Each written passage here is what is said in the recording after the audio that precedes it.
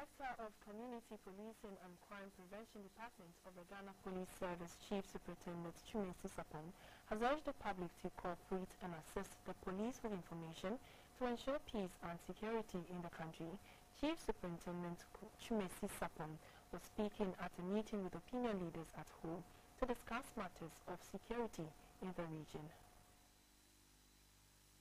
The Community Policing Unit of the Ghana Police Service was created to ensure security at the community level. The police at this level depend largely on the public for information on crimes and activities that threaten the security. The visit by the Director of Community Policing was necessitated by the spate of criminal activities in the whole municipality.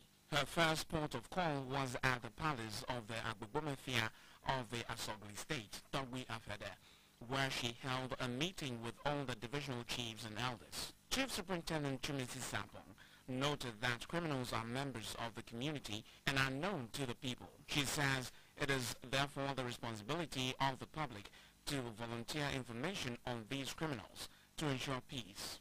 Chief Superintendent Twumasi-Sarpong also interacted with some religious leaders on their role in crime prevention. At the Whole Polytechnic, Chief Superintendent Twumasi-Sarpong said the police administration intends to network with law-abiding students of the Polytechnic to fight crime.